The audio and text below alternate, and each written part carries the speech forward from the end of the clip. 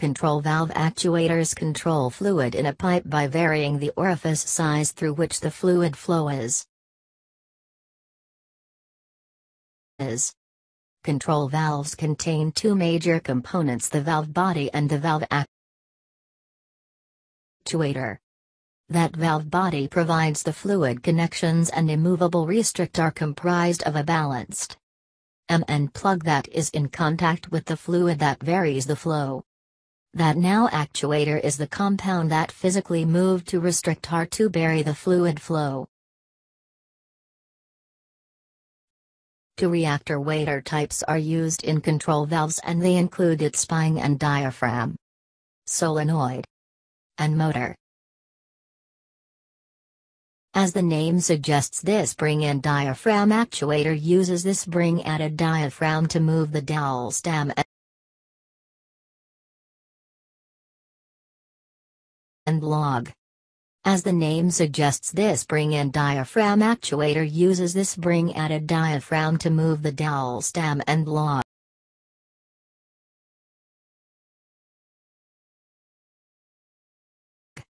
Against this spring which moves that restrictor, the diaphragm moves until it creates an equal but opposing force against this spring, at which time the motion stops as the club meet the valve seat.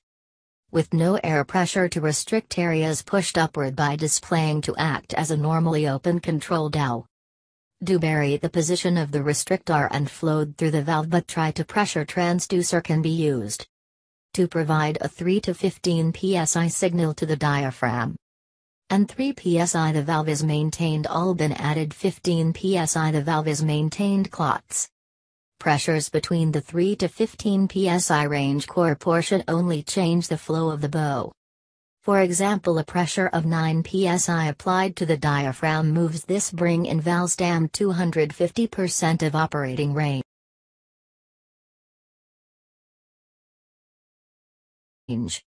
For all and off control of the valve, of solenoid is used to actual weight a valve to a fully closed or fully open position.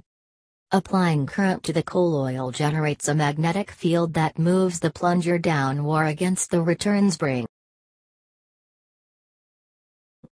With zero current applied to the coil, this sprinkles the plunger upwards to the fully open position for a normally open state control bow. Another method for variable Gould positioning uses a motor and is referred to as proportional control mode, using a gear motor attached to the valve stem. A servo amplifier provides a DC control signal that moves the valve to the desired position. Feedback is achieved with the wiper arm attached to the valve stem. It sends a signal back to the servo amplifier, or the position is monitored. The servo amplifier drives the motor until the control signal is equal to the feedback signal.